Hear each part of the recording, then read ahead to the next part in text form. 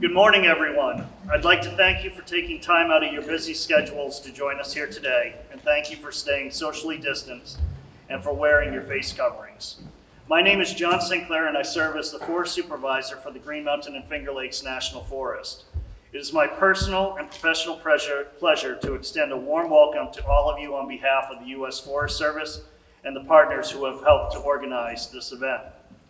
We are gathered here not only to celebrate the beauty of the Green Mountain National Forest Moosalamoo National Recreation Area and the improvements that have been made at the Robert Frost Interpretive Trail, but also to thank those that have worked tirelessly to advance conservation initiatives and recreation opportunities here in Vermont and throughout our nation. It goes without saying that Vermont's senior U.S. Senator has been a staunch supporter of our partners and our work here on the Green Mountain National Forest. I should also note that the Green Mountain National Forest has grown, and not by coincidence, by roughly 100,000 acres since Senator Leahy first was elected in 1974.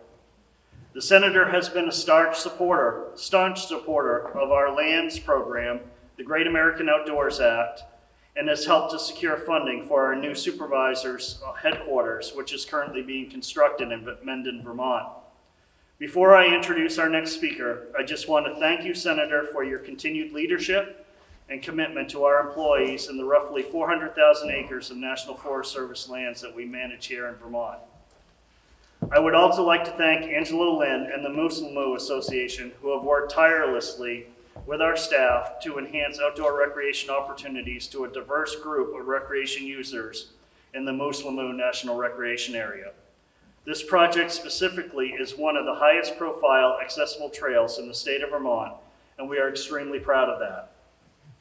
Through our work with the Moosalamoo Association, we have been able to rise to the challenge of safely serving our visitors throughout the past year as continuing numbers of people have sought outdoor spaces to stay active and socially distanced.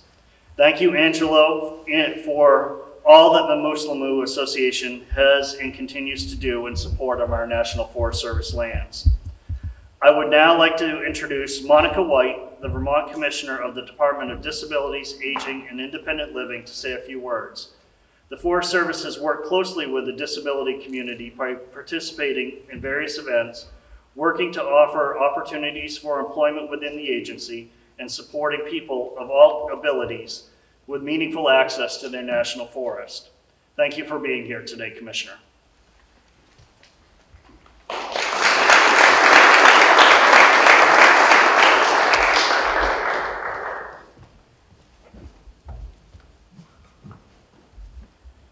Good morning. Oh, I'm way shorter. Good morning, everyone. I am so grateful for the opportunity to be here today and to join Senator Leahy, the U.S. National Forest Service, and the Moosalamoo Association to celebrate the restoration and expansion of the beautiful Robert Frost Interpretive Trail. I am absolutely delighted that this project was done mindfully to include accessibility for all Vermonters as a central focus. This past year has been extraordinarily difficult for all of us, perhaps most so for the Vermonters that the Department of Disabilities, Aging, and Independent Living serves. So it is such a joy to be here today focusing on this incredible resource for all Vermonters to enjoy as we emerge from this pandemic. I would also like to note that my colleague Ed Paquin of Disability Rights Vermont is also here today, and Ed is retiring this week after nearly 20 years with DRVT, a very distinguished career of advocating for Vermonters with disabilities and for accessibility. So I'm very glad he could be here to recognize this. So thank you.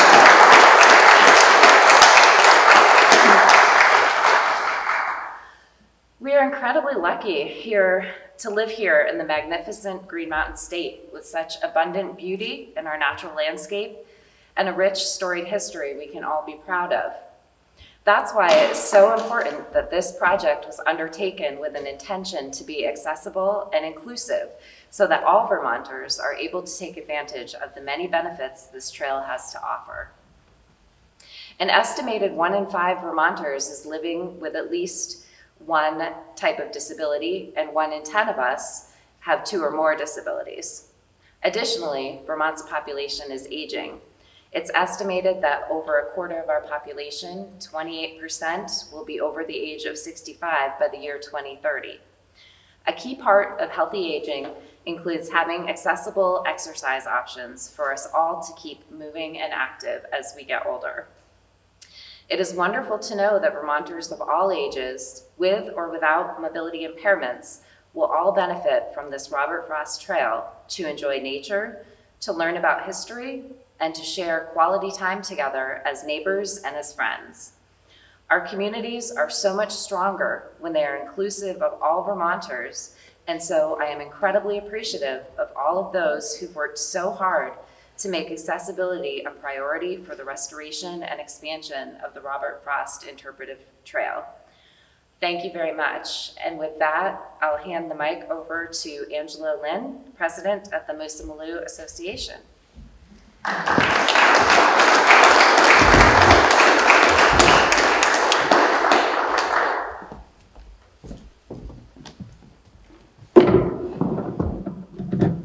Hopefully I won't die on me. Thank you, Monica, for those words about the trail and how it fits. I'll talk a little bit about how it fits into the Moosalamoo National Recreation Area. And the reason it's so great is we have 16,000 acres of wilderness out there, not quite wilderness, as in breadloaf wilderness, but mixed uses from hiking, biking, mountain biking, road biking, camping, fishing, birding, you name it, you can do it out there. And to have a trail of this caliber, this was redone because it was falling apart, but to have a whole nother use within the Moosalamoo for that's universally accessible, this makes the Moosalamoo even more unique and more special of a place to come and visit time after time. So I think it's wonderful that we have this special trail that's been built there. And it was quite an effort. If you'll see over on the slideshow over there, this is the work that was being done throughout the last 3 years. It's quite a project. They built it to last forever. It's built out of composite materials that, as I was just being told, will last 50, 100 years. It's not going to rot. It's going to maybe be broken if somebody takes a sledgehammer and hits it, but otherwise it's going to be there for a long time. So it was built well. And just to also say something about that, it's not cheap. This sort of work is about $650,000 over the last 3 years, and a little bit more than that when we get done. The project scope of this went into take down the old pressure-treated trail that was falling apart. You couldn't be on it when they got to it last year because it was sloped, falling into the swamp out there. And to have it, they did that part of it for the first year and a half, and then did the second part where they, as you can see up there, made the little grade, which wasn't easy to get the wheelchair up and over. And then it takes you out along the river to this beautiful meadow which is filled with blueberries in the summer or in late August. And it's just magical out there. You can see the Red Loaf Mountains, the presidential range over there. There's 10 peaks in the wilderness, Red Loaf Wilderness area that are over 13,000 feet, including Red Loaf, which is, or 3,000 feet, including, I was thinking Colorado. Red Loaf, which is 3,000, almost 4,000 feet. I think Red Loaf is 3,800 feet. But they're beautiful views out there, and they have the public, all the public, be able to see that and to meander along the stream is just beautiful. And also, by the way, for those who haven't been there, to read about a dozen of Robert Frost poems, which makes it a very contemplative trail and a very special place. Let me talk just briefly about how the Robert Frost Trail fits into the larger 16,000 acre Moosalamoo National Recreation Area. And a little bit about the Moosalamoo Association and how this all fits within the U.S. Forest Service. First, let's talk about scale. There are 4.6 million acres of forest in Vermont. 4.6 million acres. About 78% of that is privately owned. 10% of it is owned by or is managed by the Forest Service, U.S. Forest Service, and 10% by the State Forest. So out of that 4.6 million forested acres, 400,000 is part of the Green Mountain Forest. That's mainly in central and southern Vermont. And of that, 16,000 is here in the Moosalamoo National Recreation Area. That goes from right about the Robert Foss Trail, to Route 73, south to Route 73. And that's roughly in that corridor from those two areas. The Red Loaf Wilderness is another 26,000 acres that sits between here and Lincoln Gap, between Middlebury and Lincoln Gap. So you kind of have this lay of the land here about who where we are in this forest and what the Moosalamoo is all about, these 1,600 acres. What makes the Moosalamoo special, as with the Forest Service, is that it's mixed use. It's not a wilderness where you can't cut timber or mine or whatever you want to do. It is totally mixed use. People live there. You can snowmobile, you can mountain bike, you can cross-country ski, you can camp. We have drive-in camping, you have remote camping. It's a wonderful place to do birding. There's blueberry habitat that they actually work to make it accessible and attract, make it available for blueberry picking up in the NRA. And that's a real special use. And what makes the NRA special is that it's dedicated to recreation. And this wasn't done that long ago. It was done in 2006. So in terms of legislation, this is a relatively new designation, and it's been a pretty special project.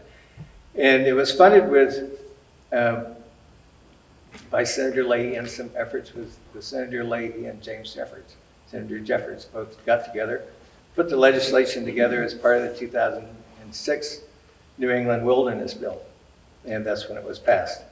So that's a pretty amazing thing. It started, the Moosalamoo, to cap a little bit of history, the organization started back in 1989 with Tony Clark, who was the owner of the Blueberry Hill Inn, and he just got together a bunch of area innkeepers and people interested in working together to kind of create a known entity here, a place to come and visit. And out of that, kind of start back in 1989, 15 years later in 2004, it was actually won a World Legacy Award by National Geographic and the Conservation International Association. And that kind of put it on the map a little bit in terms of exposure. And it created this reason kind of to this years of work actually created this reason to have it designated. As a recreation area, the one unique characteristic of the National Recreation Status is that it's run by a citizen board. So it's an interesting symbiotic relationship between the Forest Service and the citizens of the community, because the funding, a lot of this funding for the NRA for the Moosalamoo actually comes through the board to the Forest Service, and that kind of gives the board a little bit of advice. We're an advisory role of what we think the community might most like to see this area provide. And that's, of course, the Forest Service has all the rules and regulations and the authority to spend money and actually make that happen. But it is with this citizen process that makes the NRAs kind of unique. And so, and that was all set up by Senator Leahy, Senator Jeffords, and our team. So we greatly appreciate the work that was done. Just a little plug here. The Moosalamoo Association is also a volunteer and member-based association. And so we do want members throughout the area and throughout the state to join. You can join for as little as $45. Businesses are also encouraged to join. And the more people we have involved, the more reflective the area is of that need, the need that the people want. So I will also say that in the last 4 years, Senator Leahy was part of writing some legislation with others that has brought about a little over $1.5 million to Moosalamoo National Recreation Area, which has been helping us do the work that we're doing. Part of this has built the Robert Frost Trail, renovated the Robert Frost Trail. We've also been working on reconstruction of the Oak Ridge Trail for mountain biking. We're doing a connector trail that will hopefully go from the Moosalamoo campground over to Silver Lake in Falls, Alana, and connect that. And we've built a little Moosalamoo campground bike track for kids out there, a little pump track. It's been a lot of activity over the last 4 years, 5 years, working with other associations. The Moosalamoo is basically a parent operation that works with other member organizations like VIMBA, MVAST, and other people. And we're also, hopefully we're going to build maybe a hut within the Moosalamoo and have that be part of the Vermont Hut Association. And that's what we're currently working on as well. So without further ado, thank you for indulging that little bit of history and what we're all about. I'd like to introduce Senator Leahy. As you know, he was first elected in 1974 when he was 34 years old. And he's now Senate Pro Tem and Chairman of the Senate Appropriations Committee, which is helpful. He also was with the Ag Committee for, Senator 30, for a long time. Almost since he got there, he told me, since 1974. And that was where he put so much effort and funding into the Forest Service for all these years. If I can, one more thing. Tom just gave me this note. He said, in addition to the 2006 legislation for the New England Wilderness Act, he also designated that in other legislation in 75 and 84, he designated the Big Branch, Red Loaf, Bristol Cliffs, George D. Aiken, Lyle Brook, and Peru Peak Wilderness areas, as well as the White Rocks National Recreation Area, all within the Green Mountain National Forest. So this is just a little part here of what the Senator's done for the state and the Forest Service. Senator. Thank you.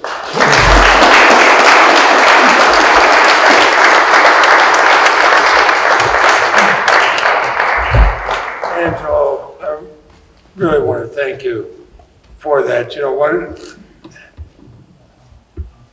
This is, for both Marcel and myself, this is a labor of love, what we've done over all these years.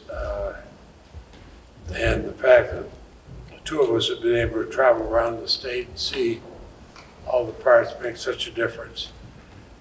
And John Sinclair, the supervisor, glad to see him here. I think Vermont is fortunate to have him here as supervisor. I would note we have in common, we go to the same barber. And it has worked out well. And Monica White, where did Monica go? Oh, right. These masks, someday we won't have to wear them, but Monica, thank you for what you said about making this accessible. You know, this is really amazing. I don't know many other states that could point out to something like this, especially a state of a population of just over 600,000 people, and what we've done. Steve Terry, seeing him here, he's watched all these changes over the years as have I. But what you've done with it, think of the trail, this is great today, but there'll be generations and generations and generations of Vermonters and non-Vermonters who will come here and see this. And what a gift it is. They come in to experience Vermont forests and meadows as Robert Frost speaks about them in the poems. And I'm really delighted to see the poems situated along there. You know, he explored these woods and meadows. He wrote of them during the last chapter of his life. I was fortunate as a college student to be able to hear him speak in Burlington. But as an older person, he was here doing some of his very, very best work in a landscape and a pace that suited him. And when you walk around these trails, you can see why it suited him. And now, as a result of the work of National Forest Service, Moosalamoo, I always have trouble pronouncing that, but I know what it is.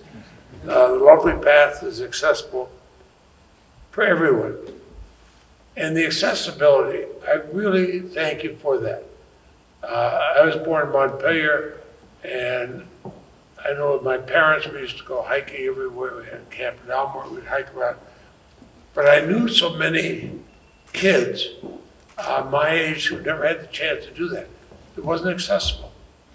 And now we see this accessible. When our grandchildren came along near where we have a house in the Washington area, they built a park, but accessible for everybody. And everybody said, why wasn't this done generations before? And you're doing it, so I thank you. And we have an awful lot of beautiful places in this state on accessible on a Vermont scale. Driving down, we did take a moment to stop at the falls. John Tracy knows I can't go by that without taking more pictures.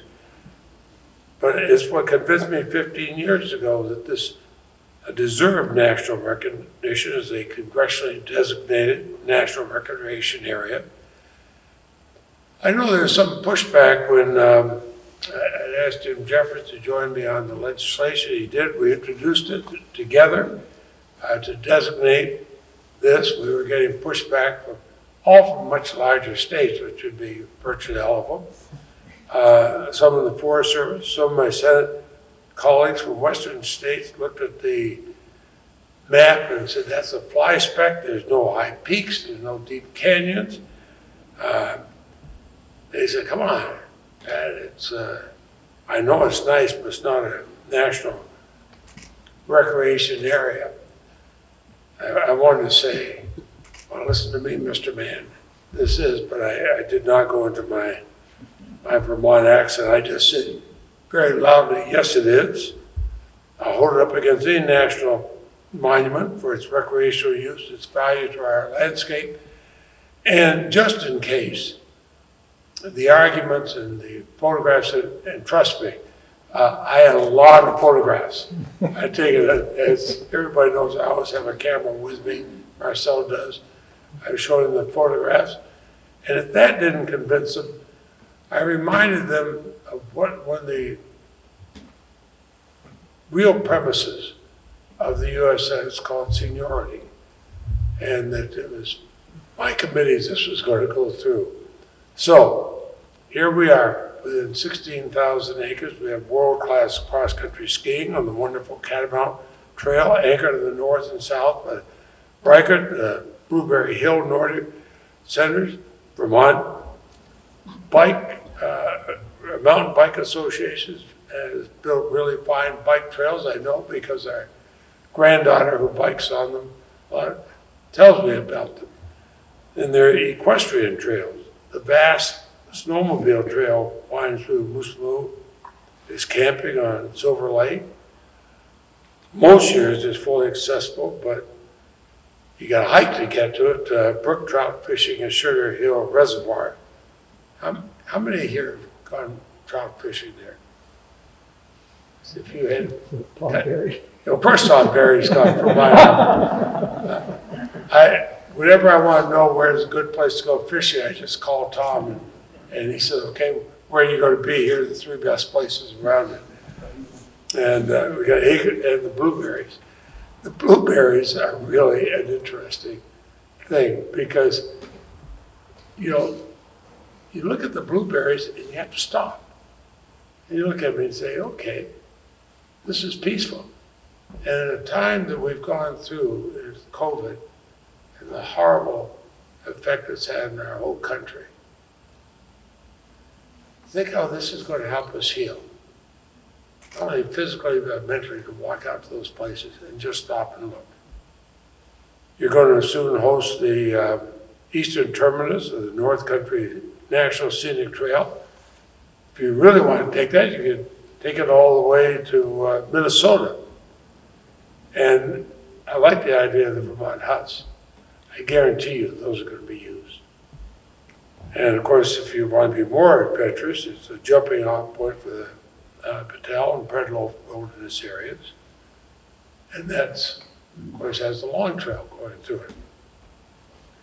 So I'll pound for pound, I'll put this up against any outdoor recreation area in the world.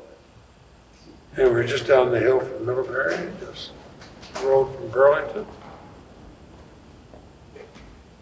But what I like is, you know, we got that first legislation through, but you've all continued to work. Angelo, your association, all the others have worked so hard. And so, of course, I'm going to support funding for here. And I've already noted that, my support of it, to the Senate Appropriations Committee. And I do chat with that occasionally. And we'll realize this full accessibility potential.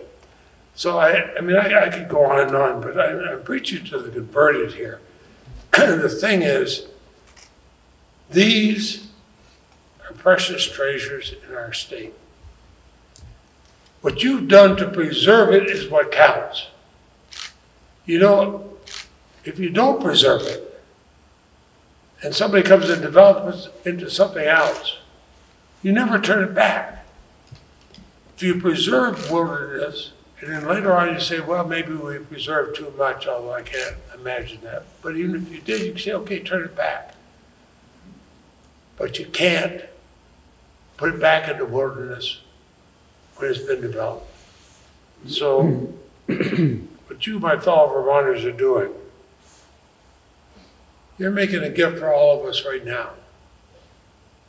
But you're doing it for generations that will never know. And my children and grandchildren will be hiking through here. And that's the best gift anybody can give. And that's a gift which makes Vermonters proud. Thank you.